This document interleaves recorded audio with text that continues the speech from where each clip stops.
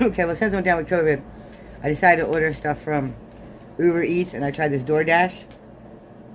So Cold Stone Creamery was there. So I ordered a shake from Cold Stone Creamery.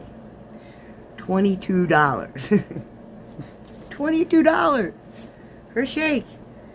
But I can't get out of the house, so. Anyway, I got cheesecake with marshmallows and chocolate sprinkles, supposedly.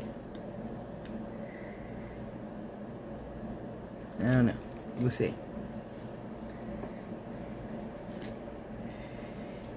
Looks good. Doesn't it look good?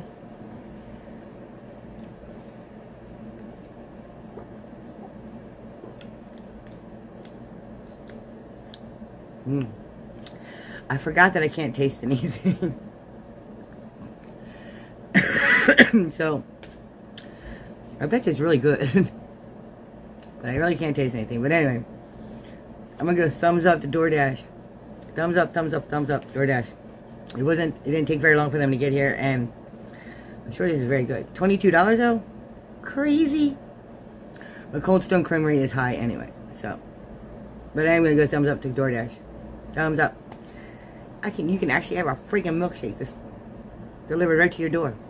It's awesome. Totally awesome. Here is, oops, shit, forgot.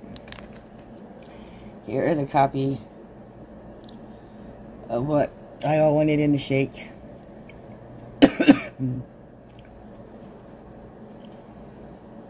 So, it was done. App that I'm loading right now for. I'm gonna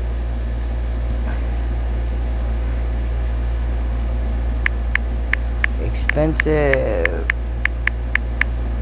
but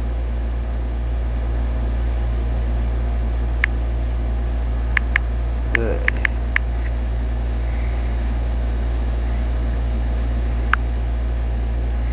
So I just did a feedback, but here it is.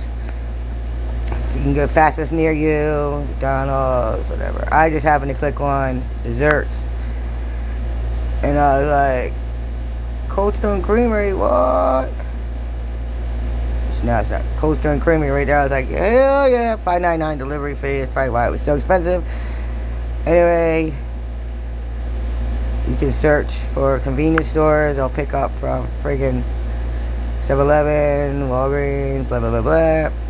So, I was pretty happy with DoorDash, to say the least.